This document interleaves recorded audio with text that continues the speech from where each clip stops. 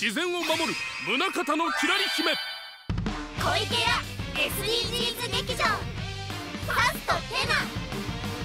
世界遺産にゴミ？福岡県宗像市世界遺産の沖ノ島周辺に来ています。おや、島や周辺の海岸にもゴミが流れ着いていますね。2000年以上守られてきた自然がこれじゃ祈りも届かない。もう私たちの力だけで限界。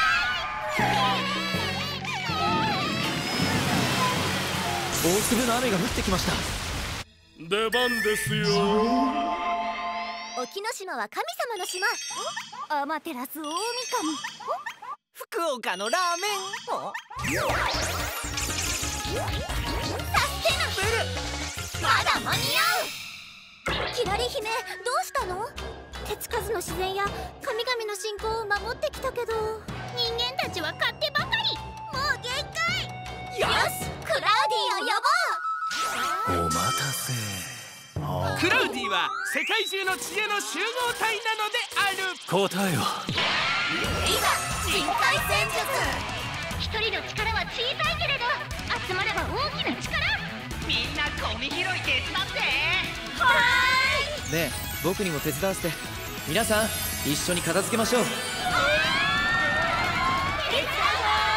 ちょっと、沖ノ島は神の島、入らないようにね。